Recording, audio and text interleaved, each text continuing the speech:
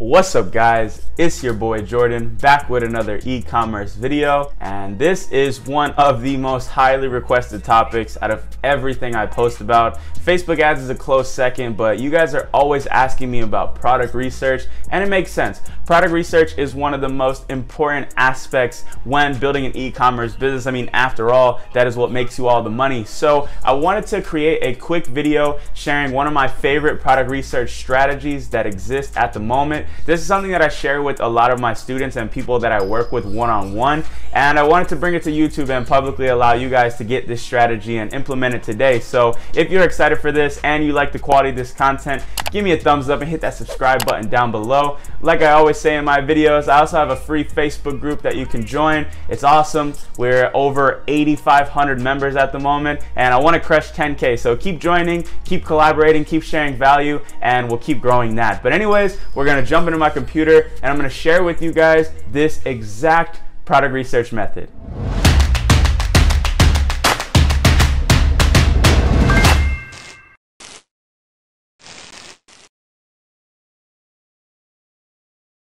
Alright, so real quick, just a disclaimer I wanted to talk about before we jump into the method. In this method, I'm actually going to be using paid software, and it's okay if you can't afford to use this software. This isn't the only way to do product research. I have a previous video that I made in the past which shares a free method, and inside of my 0 to 100 program, I have multiple free methods for product research. But even if you can't afford the tools, I still think it's important to watch this video because there's ways that you can implement this method without necessarily using the tools. And that sounds confusing, but once we get everything up and going, you'll see what I'm talking about. So I just wanted to share that first, but don't think that just because you can't afford a spy tool or you can't pay for any of these things, it means that you can't find winning products. That's a total lie. I didn't have any spy tools at my disposal until far after I was making money because I simply couldn't afford it right out of the gate. So watch this video if you please, but don't stress if you can't afford anything that you see in this video. And I tried to find and share the cheapest tools that I have had success with. I'm not gonna drop a $200 tool on you guys and make you go pay for that. So anyways, that was the quick disclaimer. And another thing I want to talk about too before we go into this method is that you can use any product research method out there. There's tons of them. But what matters the most is having the right vision and eye for finding these products. What are the main things that these products have that make them appealing to your audience and get them to generate sales? I go really in depth on this in my 0 to 100 program, but I'll share the top 3 things. I held up a 2 there. The top 3 things that I think make a winning product, and then we'll get into the research method because I know that's what you guys are all ready for. But anyways, top 3 factors of a winner. So if you watch a couple of my other videos, maybe you guys have heard me talk about some of this stuff before, but a lot of you guys are probably new. I know product research videos do quite well, so I want to share this again. So the first thing that I think really separates these products that get a couple sales from the products that are easily scalable is the fact that your product needs to solve a problem. So let me put this here. The main reason why I say this is because we're going to be launching our products on Facebook, on Instagram, on Google, wherever we're launching our campaigns.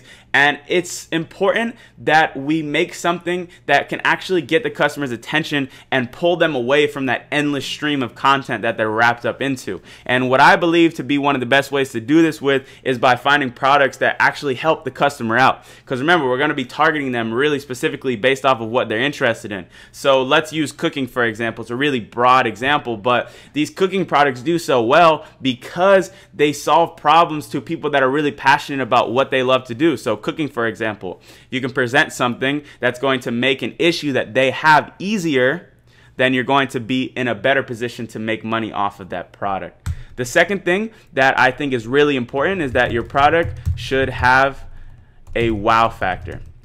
So what do I mean by this? Once again, like I said, when we're targeting our customers and showing them these advertisements, they have no reason to stop on the ad. They're already focused on other stuff. There's nothing that's appealing enough to them to get them to stop. So you have to be that force. You have to create that. You have to create that pattern interrupt that gets them to stop scrolling and get them to actually look at the piece of content that you have. And this is quite difficult, but one of the best ways that you can do this is having some type of product that has a wow or an amazing factor to it. it.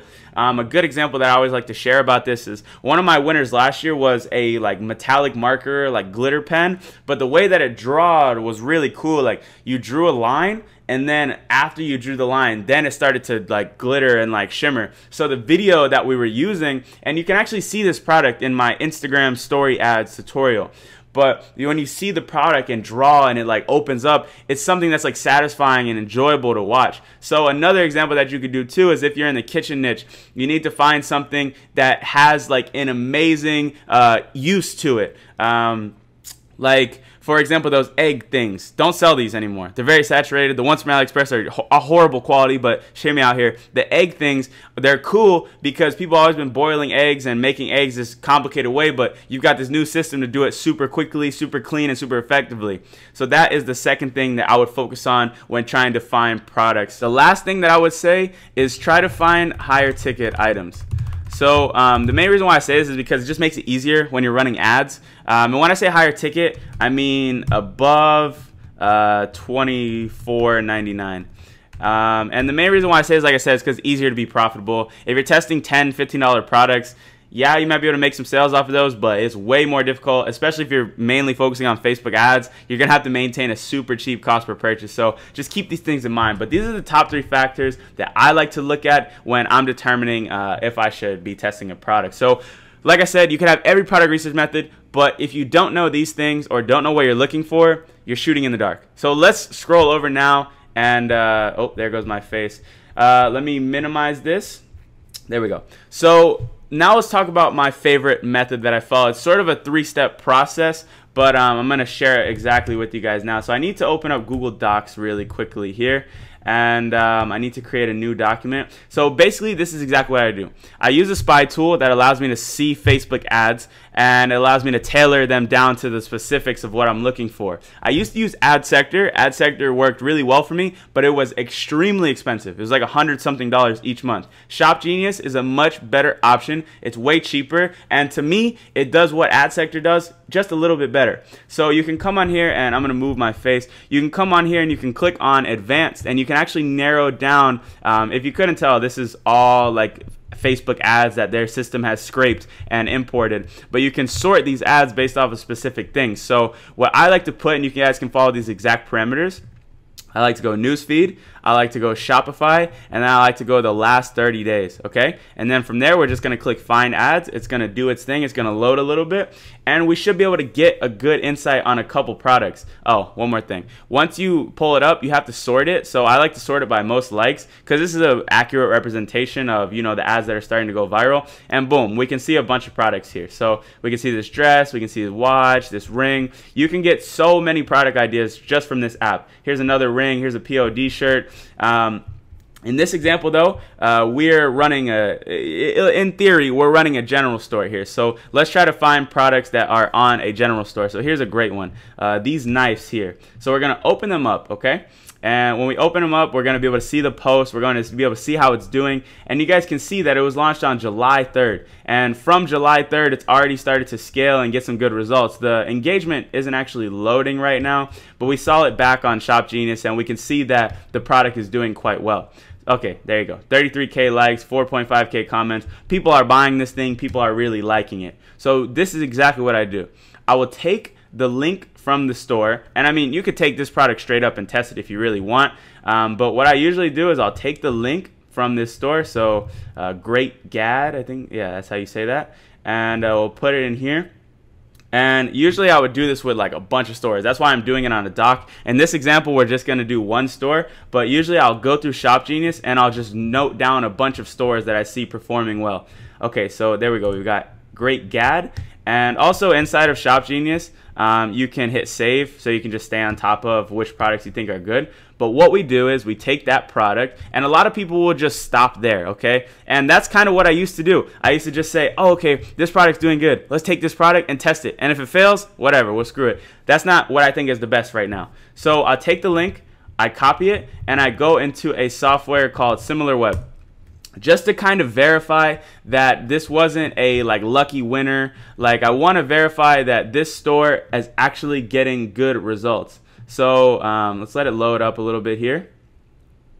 And this tool, SimilarWeb, it's very expensive. I don't expect all of you to get this, and I don't necessarily think you need this, but if you can't afford it, it definitely helps, just because it allows you to tell how much traffic the actual site is getting. So you can see that in July they got 41K visits. Not too good, but they're getting results. They're making some money. So that's what we're looking for. We're just verifying that the store is actually making money. I don't really use SimilarWeb for anything other than that. So this is the real killer in the product research method.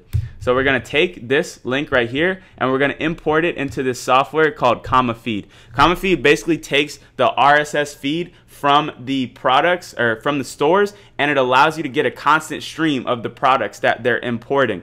This is great because if you're only taking products or stores from Shop Genius or whatever spy tool that are doing extremely well, and you import them into here, you're only going to be getting top quality products, or at least decent products, because these are good performing stores. That's my logic behind it, and it's held to be true so far. So basically you just hit subscribe, you put the URL for the thing, and then you have to put this little word right after it. And I'll put this in the description if you can't figure it out. But yeah, then it loads up and everything should be good. So let me pause this real quick because I think I forgot the code wrong, but after I get it, then I'll update you guys. Okay, my mistake. So you have to put /collections and then /all.atom. So like I said, I'll put this in the description. Usually I have my VAs do this, so it's been a while since I did it last time. But then you hit save, and you're not going to be able to see anything right at this moment, but basically any time that this store uploads a product, you're going to get access to it. So I'll actually go over to my other Shop Genius account or Commafeed account,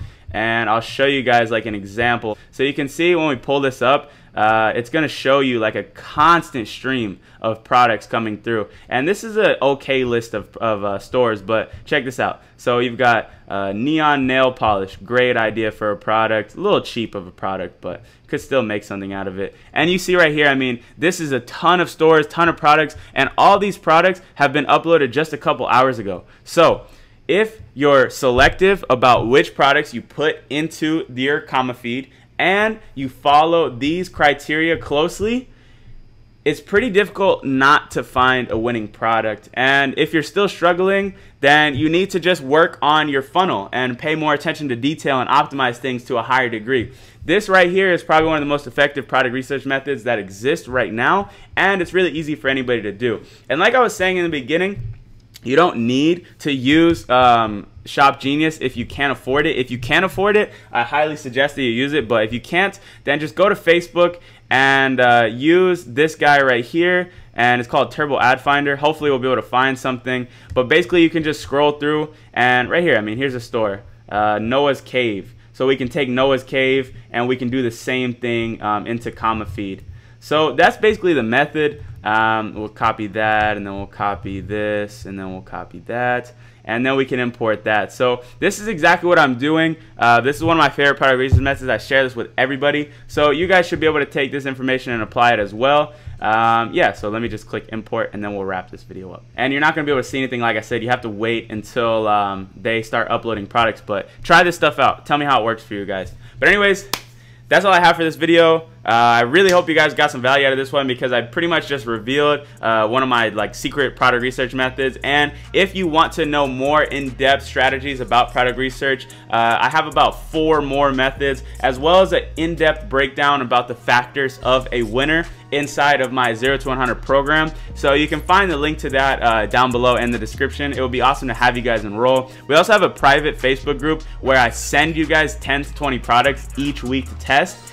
Nobody else is really doing that right now, so I think that's something that you could get a lot of value out of.